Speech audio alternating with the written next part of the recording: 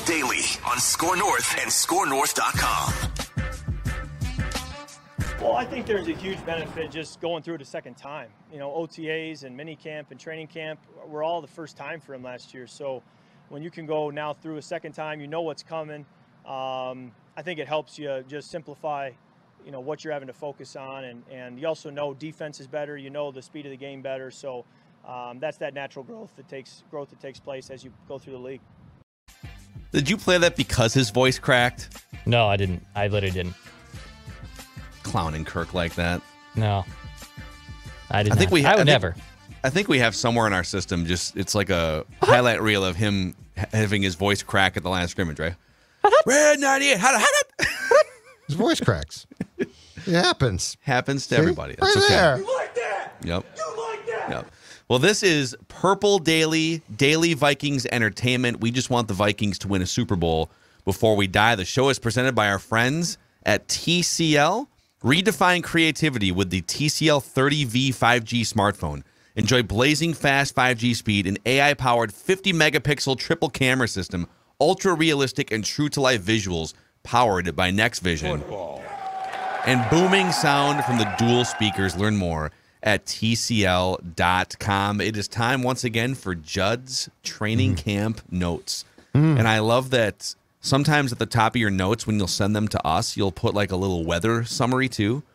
Yep. You didn't do it for this one, but yesterday you put like humid, yeah, and then some other weather note. And I'm wondering if you could put like the full details, the barometer, the humidity percentage, and I won't and be doing that. Forward. Okay. But Wednesday was definitely hot, not as muggy, and a nice breeze. It was a good day for full pads with, I believe, no time limit restrictions. We're past the point where they can actually have huge restrictions on practice time. I think it's an hour and a half when it starts.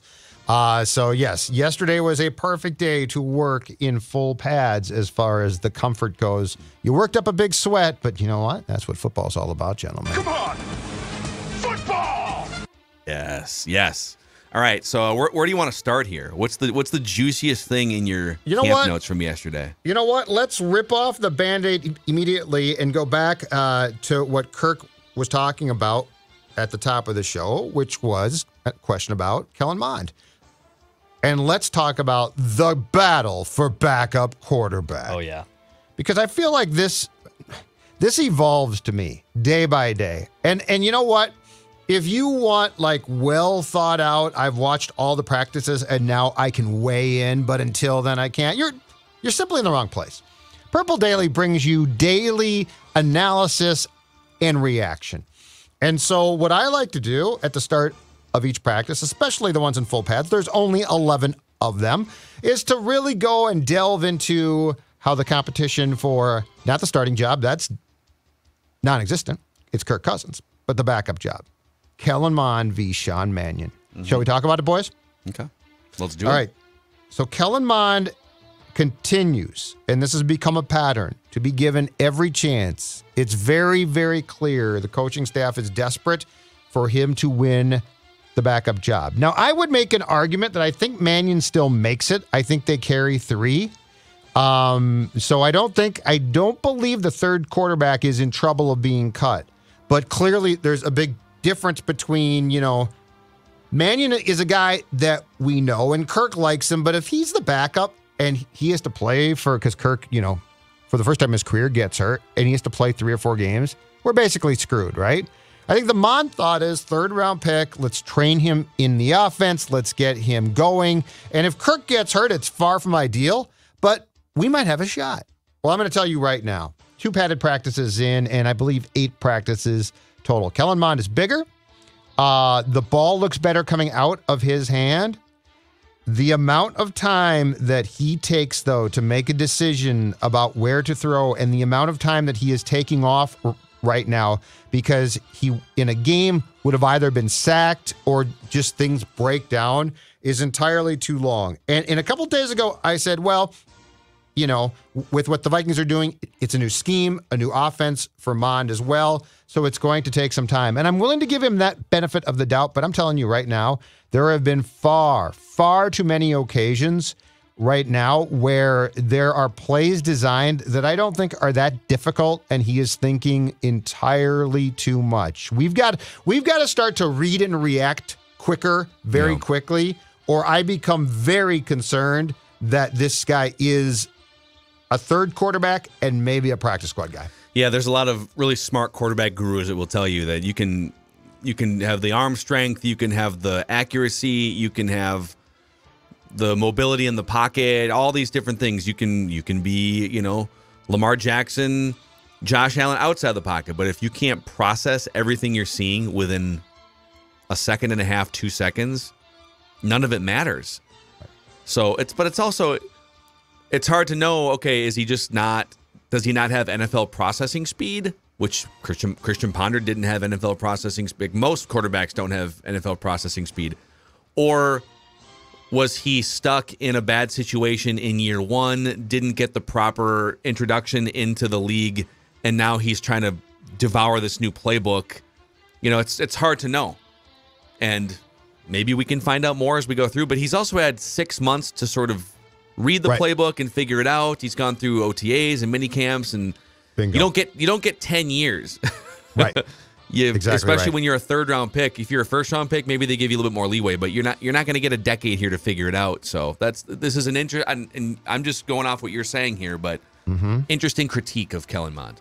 And I think that both certainly Mannion and Mond, to a large degree, are going to get their opportunities in the exhibition games, and so that's going to help a bit. But I will say this as why I believe that right now this discussion is important. The 2022 Vikings have expectations, all right? And I would tell you this. If this continues through, because there's only 3 exhibition games, if this continues through the first 2, and Mannion's not going to change. He is who he is, which in my opinion is not a sufficient backup to actually have to play. There's going to come a point in time where I think you do have to sit down and say, okay, Kirk doesn't get hurt, but that's a really bad thing to be like, well, Kirk doesn't get hurt, so it's no big deal. Well, the second that you say that, something goes wrong, Phil. Yeah. So I also think where this becomes an important discussion is this is not a rebuilding, retooling team. I mean, they call it what? A competitive rebuild, but the reality is ownership has expectations of winning football games pretty damn quick here. Right now, I wouldn't feel comfortable with either of these guys being my backup. I'm not saying you're going to get a great one, but I am saying I think you at least have to have a guy that can process the game itself if Kirk goes out. And right now, Mannion and Mond is scaring me more and more, don't have the ability to process the game itself. Okay, so we're kind of touching on the stuff that doesn't look so good. Are there any flashes? Because like on one hand, here's all the things he needs to get better at, but if he's not also showing flashes at the peak of his potential, then I don't know if any of this, what's the hope, right? So is he showing any flashes from what you can see in these practices? He's throwing a better football right now. His football, I mean, when he does throw, the problem is if it comes out too late, it doesn't matter. But yes, he definitely, as far as physically and the actual release of the football itself from his arm, he definitely looks the part far more in Camp 2022 than he did Camp 2021. But just not to be a buzzkill here, but the reality is this. If the ball doesn't come out, like if you can't process it, I can throw the ball great. But guess what? I'm sacked. And at some point in time, too, this does get into the very important discussion of how much can you realistically expect from your line? Because, it's fine to say, well, he's sacked again. The line stinks, right? Okay. At some point in time here, though, the line's expectation has to be, we've done our job. You need to deliver the football, which is not a simple job, but of course, it's imperative to being successful. I think there's a whole conversation, whether it's talking about Mond or even talking about Kirk, because sometimes I think if the offensive line isn't perfect and a brick wall and keeping the pocket entirely clean all the time, then we think they're failing. But that's not how the NFL works, because guess what? The opposing team is sending 275-pound athletic machines to try and hunt your quarterback. They're going to do it sometimes successfully. So whether it's Mond or Cousins, the Vikings need to get their center situation fixed, and I'm sure we'll talk about that. But you're not going to have it perfect. You're not going to have it clean all the time. You're not going to have these conditions that are flawless. And now the quarterback can sit back there for a half hour with a White Russian in hand and survey the defense and progress back and forth. So yeah, what's the realistic expectation for what the offensive line should provide? Anyways. All right, from bad to good. I'm trying to mix things up here, okay? No, so this is objective journalism. I'm going to give you the good. Yeah, but there's good things too. And I don't want to necessarily bury those good things. The good. The top 3 receivers look fantastic. Absolutely fantastic. And yes, this is probably redundant, but you know what? It's fun to talk about. Justin Jefferson is ready to go right now. Justin Jefferson, you can tell he is, and this is what I love about this kid. I think he has taken it personally that he is considered, you're top 10, Justin. You're number 6, you're number 5, something like that, right? 6 probably. And he's like, no, that's BS. I'm number 1. This guy in practice is playing like you do in games. I can't help but watch him, and there are several reasons why training camp practices are excruciating to watch, right? The heat, the redundancy of the plays, the fact you don't have tackling. Like, there's a lot of things about football practice. Why would I want to watch football practice? But I'm going to tell you right now, if you have an inkling to come out to TCO, there's one guy to watch, 18.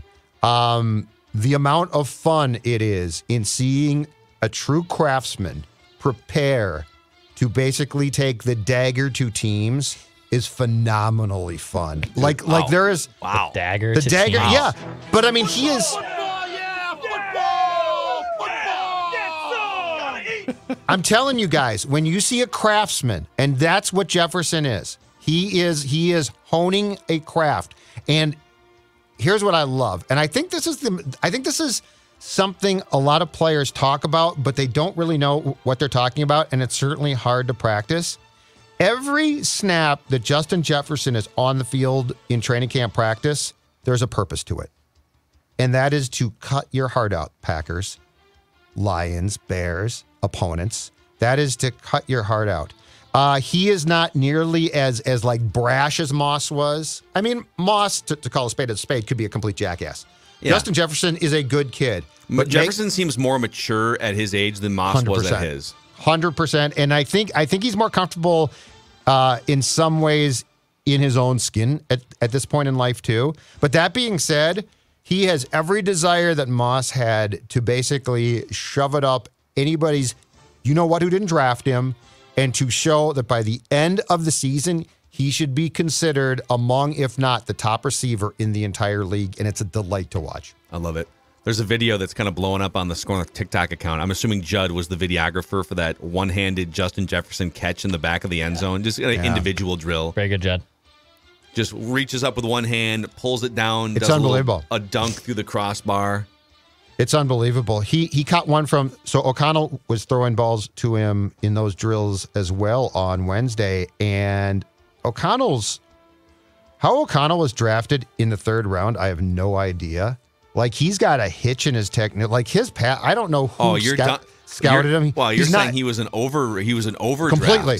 Oh, completely. Like, I'm sure he's incredibly smart, clearly. Dude, you should do a full article on scorenorth.com just ripping his throwing mechanics. Go and watch the clips it's no that Dex has Kevin posted. O'Connell's NFL career didn't take off. His mechanics are so flawed. He's got like a little hitch. But anyway, he threw a very, very average to below one to Jefferson. And Jefferson one-hands it, makes a great play, and just laughs. That's Justin Jefferson. I don't know if you quite understand the power of your videographer work here so far at training camp. So it's my new craft in life. I take notes and do videography, dude. We're almost up to 9,000 TikTok followers. And there's been 2 videos just in the last few days here. One of them's kind of gone viral, almost 200,000 views, and it's amazing framework by you. And it's Lewis Seen just ripping a tackling dummy in half on a tackle. Yep. And then the one you posted or sent to Declan to post yesterday of Jefferson catching a pass with one hand and then dunking it through the crossbar is up to almost 40,000 views so far. on the Score North TikTok account. Who would have thought that Judd would be the master videographer behind viral TikTok videos? Always be prepared in life. 2022. Always be prepared for the unexpected. Who would have thought that a guy who used to be the main Vikings beat guy at the Star Tribune now would be doing TikToks? Yep. Put the pen down and pick up the camera. Yep. Purple Daily Minute. Sorry. Purple Daily Minute. It's my new thing. I've renamed it. Yeah. Love it. Love it. All right. Before we get back to Judd's camp notes here, a shout out to a new partner of ours on Purple Daily, Prize Picks. Okay.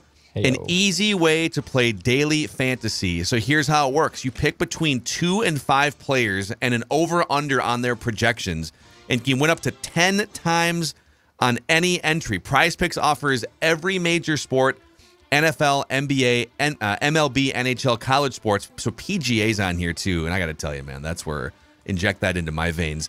You can even run mixed sport entries where you can take the over on like a Cousins thing combined with the over on like, I don't know, Ricky Fowler or something. And you can pair those in the same entry. Use the promo code NORTH, and Prize Picks will match your first deposit up to $100. Check out the Prize Picks app or the website at prizepicks.com. And while you're at it, maybe check out Livia if you want to lose some weight this fall heading into football season. It's a good combo. Yes, exactly right. And I am down, as I've been talking about for months now, 40 pounds, thanks to my friends at Livia Weight Control Centers. And here's the best part. Because of them, I am keeping that weight off, and that is the toughest thing in life, right? We've all lost weight, and that's fantastic. But the question becomes, can you keep that weight off? I've done that. Dawn's down 12 plus pounds because she looked at me and she said, Judd, how are you losing all this weight? And I said, Livia, and she said, well, I'll join too. So the Zolgad family down 50 plus pounds, and now you can get personalized and guided support online or in person, whichever is most convenient for you. And the Simple Start plan, ladies and gentlemen, it's only $59. $59 to reshape your body, to fit into clothes that haven't fit for years. 855-GO-LIVIA. Livia.com, Livea.com. Join me in not only shedding those pounds, but keeping them off at Livia.com. Boom. All right, back to Judd's camp notes here. Handwritten and in the flesh. Let's talk tight ends. And by the way, guys, I followed through on my vow from 2 days ago and went up in the stands to watch practice Wednesday. So, like, I got the big view. Now, I couldn't take pictures and I couldn't send deck stuff because by then the team has said no go on that. But I did track offensive lines and I also tracked tight ends. And so here's the important thing. Here's the important thing, too. So Irv Smith is out. Broken thumb, surgery, team, as Kevin O'Connell said a couple days ago, hopes that he's back for the opener against the Packers. You know, it's probably fair to doubt that. Next man up. Exactly right. And that becomes the question when it comes to tight ends that can catch passes. Do you have that man? Do you have that guy? Come get your mans. Because. Mama, there goes that man. That man. And his name is Zach Davidson. Actually, here's the thing about this. So the first team tight ends that I saw the most were easily now, the guy that's ascended to Irv Smith Jr.'s place on the depth chart is Johnny Mundt. Ben Ellefson also got some first-team work. Zach Davidson did too, but I think Zach Davidson and Ellefson are probably battling for that second spot. 7-on-7 with Mond, second team yesterday.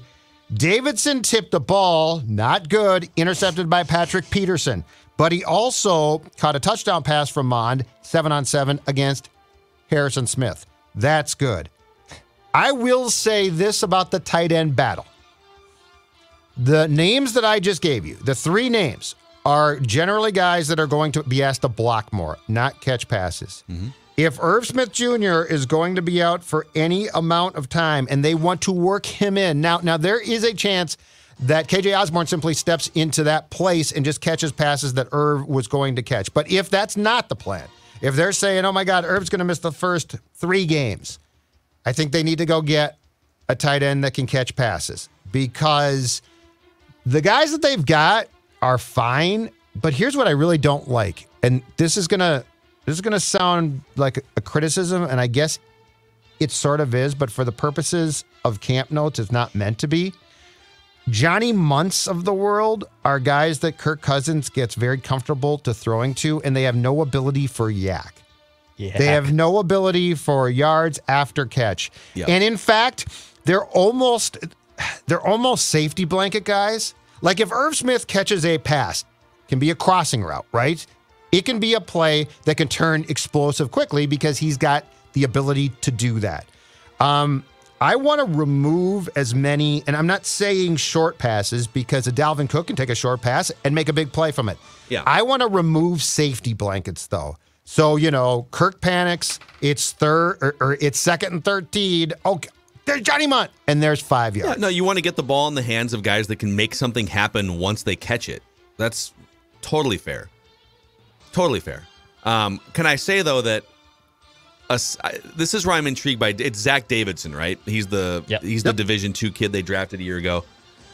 So we brought this up on our Scoop with Doogie discussion on Mackie and Judd, but it's worth bringing up on Purple Daily. Again, Division II, not FCS, Division II. So grain of salt. But that dude caught 15 touchdown passes, 6'7" target, 15 touchdown receptions his redshirt junior year in Division II in college. So I don't think he steps in and just replaces Irv Smith Jr., but if you're looking for, hey, between the 20s, we're going to run a lot of 3 wide receiver, maybe even 4 wide receiver sets, but for sure, very heavy on 3 wide receiver sets. So we're not as desperate for a tight end target between the 20s. But once you get into the into the red zone area, could a 6'7" tight end have a chance to stick his hands up in the air, those big paws back by the pylons, and catch 5 touchdowns this year? Just throwing it out there. Maybe. I think the first read there is Thielen. I think the second read there is Jefferson. And I think the third read there is probably Cook. But yes, you could be right. I like the Zach Davidson train. I think I'm on board it. I've not decided yet. He can punt. I've not decided yet. Division II stud. I was a Division II guy. I kind of like this. Wasn't a stud. I'm not going to. I can tell that you've got a Division II bias of sorts. My college lost his football team. Okay, so now I'm attaching myself to another obscure because your college president killed it. Yeah. Declan has Division II inferiority complex. Is that what you're saying, Judd? Yeah. Yeah, exactly what I'm saying. I went to a Division I college. Okay. Didn't come anywhere near playing. I dropped out of one. All right. So from a bad to good to sort of a question mark, not bad, question mark. We're going back to good before we end this thing on a bit of a downer. I apologize for that already. The good. Greg Joseph, the special teams coordinator, said he's going to be fantastic, right? It's unbelievable what you can do for a kicker when you put him in the right headspace. 7 for 7 yesterday. Perfect. Kicks looked great. And Any 50-yarders out there? I couldn't tell because I had come down from the stands and I was behind the goalpost. Football's flying at me at that rate, at that place. But anyway, Greg Joseph, it is incredible, especially for a position like that, when you put a guy in the right headspace, that he can be relaxed, functional, and not feel like, and this is very important, the coaching staff and his head coach hates him. Yeah. It's a novel approach. How about not making your potentially fragile-minded football player feel like garbage on a regular basis? How about provide working conditions where he feels empowered and confident to do his job, and in a job in which you're probably not going to be perfect, having some leeway to not necessarily be perfect. Like, we want you to be perfect, but if you're not perfect, not going to rip you publicly to the media. Okay? Exactly. And the most important thing, he's not a football player. He's a kicker. He's not a football player. I have no problem with getting in the face of guys who are football players. But I mean, he's a specialized. His leg is an assassin to the hopes of opponents. That's what his leg is. It's an assassin to the hopes of opponents. All right, should we get to it? I feel like this is going to eventually become a topic on any show that truly cares about this team, but because we're only 2 padded practices in and 8 full practices, as far as also shorts and shells go, I feel like people are trying to wait. You know what? in this life, you don't wait. You react, you move, and that's how you win. We like to think that we're ahead of the curve on a regular basis here on Purple Daily and Mackey and Judd. A lot of times people will make fun of us and mock us for throwing things out there or maybe panicking early or throwing trade ideas out early, and then later on they realize, oh, okay. Yeah, those guys are visionaries when it comes to Minnesota sports. Mm-hmm. Exactly right. Because right now we're about to have a conversation that I guarantee has taken place, probably took place last night at TCL, and it's the center position. Garrett Bradbury did not look as bad on Wednesday in full pads as he did on Monday when new defensive tackle Harrison Phillips absolutely worked him. Nonetheless, Bradbury did not look great. He did not look great. And I got to be honest, my biggest concern is I don't see any real change. Like, he is who he is, which I think is fair at this point. Okay, so I think we broke the story. I believe we broke this yesterday, but we have further confirmation that the Austin Schlottman days at backup center are now appear to be done. He's been moved to guard. Chris Reed, who can play guard and center, but they had at guard to start practices. And if I'm not mistaken, he was at guard through Monday's first full padded practice. Chris Reed spent a second consecutive day backup center yesterday. The problem there is, and this is a communication thing, it's Mond, Mannion, and Reed as well. The football was on the ground far too much, and that's a different topic, but I have real concerns about the sloppiness of practice thus far in the padded practices. But let's just talk about the position now. So Reed is getting legitimate backup center snaps and work. And the only reason for that is because they saw Bradbury on Monday and said, whoa. And I don't know if they thought, Phil, that the weight gain, because I think Bradbury said he gained like 12 to 15 pounds, if that would help him hold up against the Kenny Clarks of the world or what. But it's very, very clear that right now they understand that this is going to be and is a legitimate, and I'm telling you right now, this is not panic, just to hammer this home.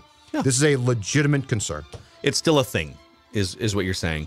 And this is usually, traditionally, the time of camp. Once you get like a week in and you get some padded practices under your belt, but you're heading into the first preseason game or joint practice in a couple weeks against San Francisco. This is the time of camp where you would start to see some switching around. Where, okay, we gave you all mini camp, all OTA, all off season, and we even gave you a week and a half into camp and some padded practices, and we still don't feel great about your progress, whether it's Bradbury or other positions.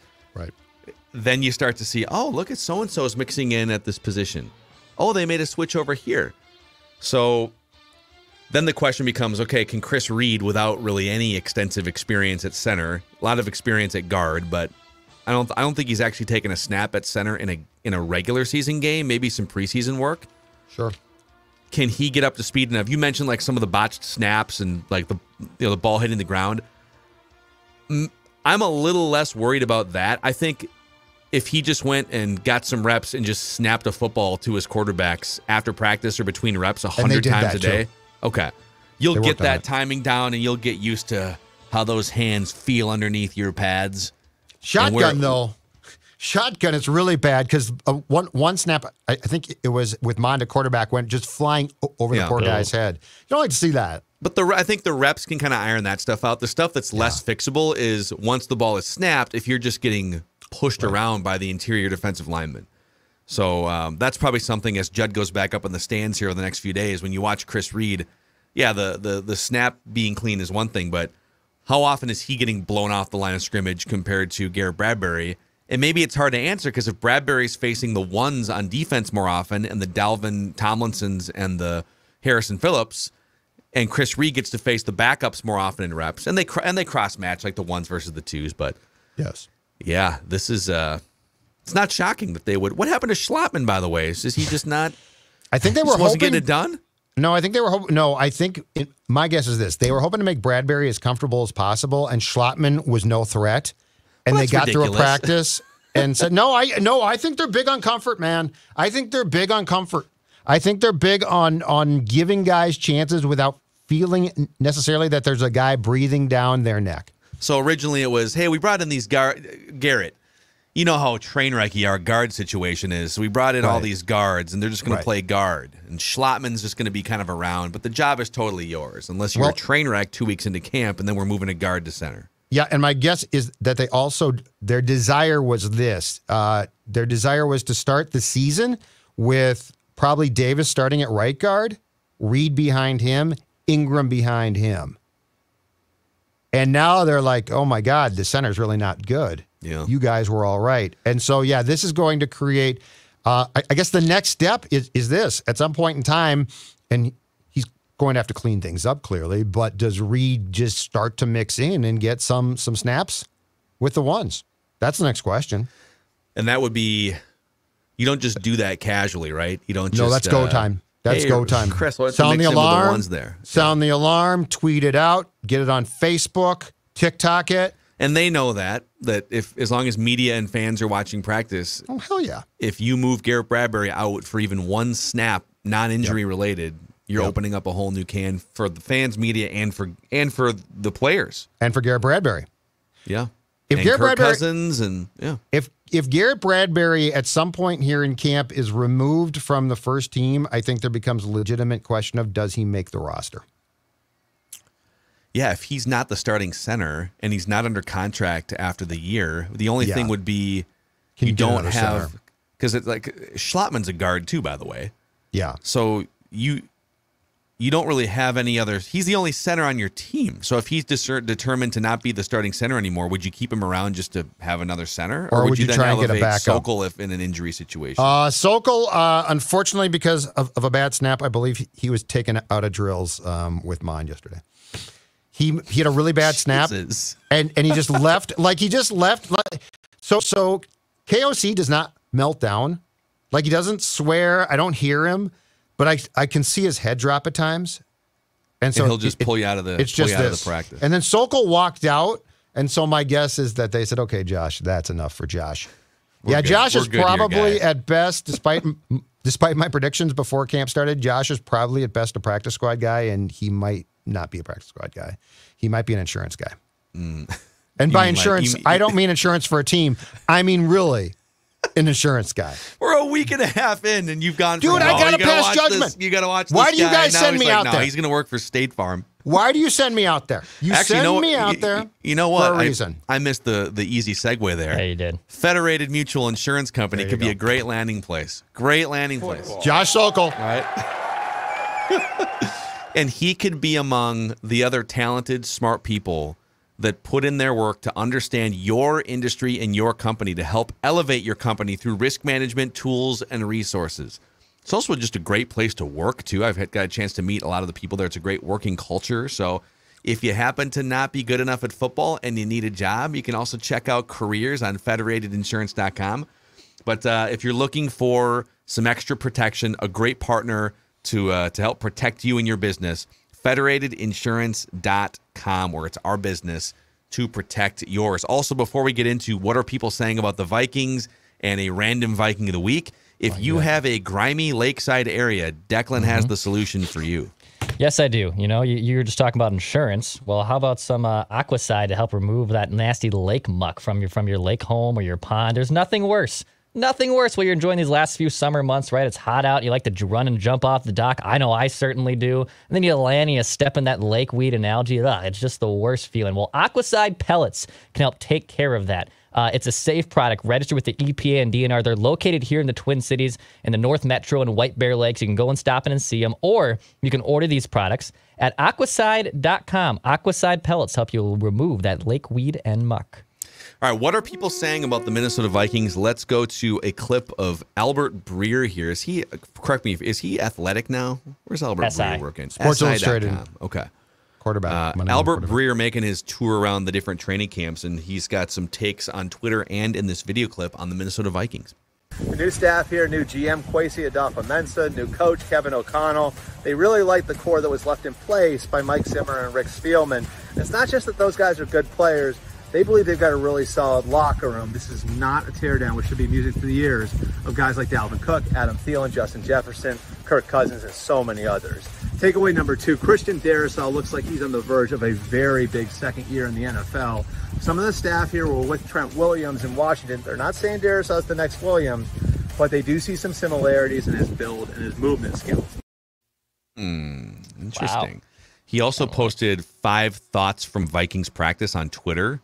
And so I'll buzz through these real quick and we can give our takes on his takes. Number 1, ask the Vikings coaches, scouts who stands out. You'll get some form of the core here is really good. And that's character-wise too. This isn't a teardown. Number 2, second thought, Christian Darisaw stock going up emoji. To the staff, shades of Trent Williams, as he said in that video, in his build and movement. Number 3, having experienced heady linebackers, Jordan Hicks and Eric Kendricks has been huge for Ed Donatel in putting in the Fangio-style defense here. Number 3, 2 guys who could factor bigger than expected, KJ Osborne and Cam Bynum, who's had a phenomenal spring. And then number 5, the biggest question is probably at cornerback. Patrick Peterson has adapted quickly to play off more in Donatel's system, but the Vikings still have to sort out the rest at the position. Cam Dantzler and rookie Andrew Booth are competing for the job opposite Peterson. I don't agree with that. Dantzler has the job right now. It's not close. Like Booth has been good, but there's been nothing in practices that has screamed Booth is competing. Booth is I think very solidly right now the third corner, and I like him, but that's not a competition right now. Phil has been proven correct. This coaching staff looked at Cam and said he's good. Sorry, my headphones cut out there. What'd you say? Phil Mackey has been vindicated in his staunch defense, partially helped by your PFF grades. I love it. I love a week and a half into camp, and I am already correct about Cam Dantzler without having seen a game yet. And Josh Sokol is working insurance. So well, PFF basically, I think that you talked about this in July, backed you up, right? Yes. And so your thoughts off their chartage or analysis of Dantzler right now looks like the Vikings brass and coaching staff has thought and said the exact same thing. The Dantzler slander has come from it reminds me a little bit of like the Tony Romo slander because he botched a snap as a holder and then had a couple late game interceptions, but it overshadowed all this other amazing stuff they did in his career, and he didn't win a Super Bowl. But with Cam Dantzler, it's like, okay, he was in the doghouse for whatever reason last year around this time. Mike Zimmer just had a falling out with him, and then he was, I think, deactivated for the first week. Yeah, he didn't play against Cincinnati. And then he tweeted something. He tweeted frustration, and that like sparked more controversy. And then I believe he was not in the right position for the Jared Goff game-winning touchdown pass where the Lions picked up their first win. That's correct. And listen, I'm not saying he should be exonerated for those two things, but everything else was actually really good for him last year. And it's not a surprise that he's playing well at training camp here. So you are correct. All right. All right, you guys ready here? Declan, are you mentally prepared for... So, yeah, because actually I was going to tease something up because I didn't see the random Viking of the week in the prep note, so I kind of thought maybe you forgot about it. There. Yeah. So while you were doing this, though, I Googled a potential random Viking of the week for Mackey and Judd. Oh, wow. You're turning the tables. Do we potentially do something different for random Viking of the week and have Mackey and Judd go up against each other? Now, the only issue is, out of circumstance, if Mackey and I pick the same guy, then that will be just hilarious, and this could just be derailed in 35 seconds. What are the odds of us picking the same guy? How about you changing the rules now completely? I thought you were going to phone a friend. No, well, like I thought Thor might Declan is show so up rattled by random Viking of the week. He's grabbing the reins and saying, "No, this is unbelievable." Enough. Phil's going to be embarrassed now. How about this is like Con Air? But if Mackey gets the point, it counts for Declan. John Malkovich. Okay, so I am essentially. So you're Declan. I'm pinch hitting for Declan today. Yeah. Random Viking of the week. Who's tapping out? I love it. I will say I was pretty excited for the one. I'll just save mine for next week for you guys. I'm pretty excited about it. Again, though, it's Fran Tarkington. Unless it's this one, which will just be amazing. And I've had this weird suspicion it just could be, I don't know why, or fear. All right. It would be, it would be almost impossible. Yeah. Okay. Well, all right. First clue. This random Viking of the week is from Kannapolis, North Carolina. Kannapolis. You guys familiar with Kannapolis? We do not have the same one. So okay, that's a good sign. All right. He played college football in the All-Conference USA, where he was a first-team player. All-Conference USA player. Conference USA. Mm-hmm. This random Viking of the week, and one of the more random facts I've ever found, started a fashion brand with former Titans running back Chris Johnson after he retired. Luxury fashion brand Wealthy War Intentions. That's a very lengthy name for a company, but he started a company with Chris Johnson. Okay. This random Viking of the week also had a very good UFL career.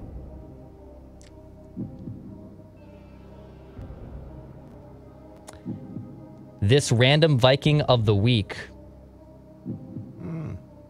played for these coaches: Rex Ryan, Brad Childress, Raheem Morris. But I will say his NFL statistics were all with Minnesota. But he did coach. He was under those under the tutelage of those coaches for 2 different stints. All right, I'm going to take a guess. Okay. I'm pretty lost here. Was it C.J. Mosley? Okay. Wow, dude, that's a deep pull That's right a- there. yeah. He played for Wow. the Jets. He got traded for Brooks Bollinger, so. Okay. Brooks Bollinger would be another great guess, but I'm going to guess he probably didn't The fashion partner line with with Chris Johnson. Chris Johnson for a fashion line. Here's some pleated khakis. This random Viking Some of the Doc week Martens. set a franchise record in his rookie season with the Vikings. A franchise record at the time. It has been broken, but it was a franchise record at the time. In When he just was a rookie. In just some category. Yep, in a game, he set a franchise So record for single this. game. He set a This- franchise record in a game. Now, I do have a question. Was Mm-hmm. Childress his first coach, or did he play for another one of those coaches first?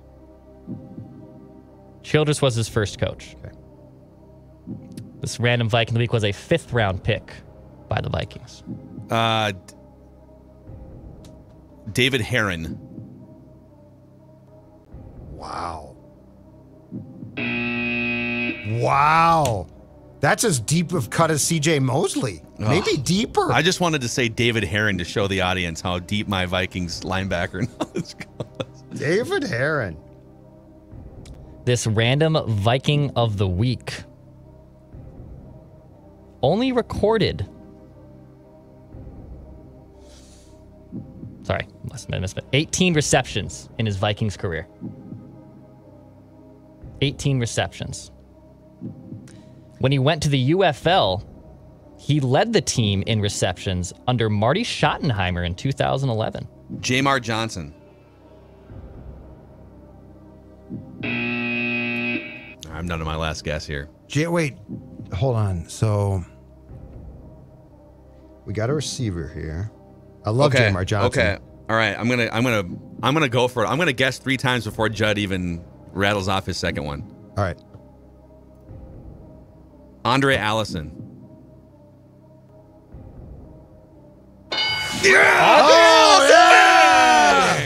Yeah! Andre Allison. Let's go. David Herron. That's awesome. Andre Dang. Allison set a Vikings record. He I forgot returned a kick for 104 yards his rookie year, which was a Vikings record until Cordell Patterson broke it. I forgot he played for the Jets. So he was claimed off waivers by the Jets in Okay. August of 2009, right? Probably around the time Favre came. It was August. He was claimed off waivers on August 5th of 2009. Nice. But then he tore his ACL in the final preseason game with the Jets. right. He was scheduled to make the team, but then tore his ACL. He then went to the UFL, cup of coffee for the Bucks, and then went back to the UFL and led the team in receptions when they won the UFL title under Marty Schottenheimer. Yeah, if I'm not Wow, mistaken, dude. didn't Dante play for the Sacramento Lion Kings of that league? Yeah, I think he did. Yes. Yeah. Yeah. Yeah. It's I think amazing. Denny coached in that league too. Wow. I mean, he All might right, have coached Sacramento. We got Declan Nice. back on the board there. Back Yep. on the board. Andre Allison, baby. Amazing. All right, there's your random Viking. I'll save. We'll get you back in. Maybe you and I can kind of tag team against the treasure trove of knowledge that is Judd here. I don't think it's going to be possible to overcome the 16-point lead he has here. We'd have to chip away at that over the course of 2022-23. We'll see. We'll see. All right, dudes. There it is. That is. Oh, over on Flagrant Howls, if you're a Timberwolves fan, Craig Kilborn scheduled to join the show today to list his 5 favorite obscure Timberwolves. Oh my God. gosh. Check that out. Speaking See of you guys random Wolves. tomorrow on Purple Daily. Gary Leonard.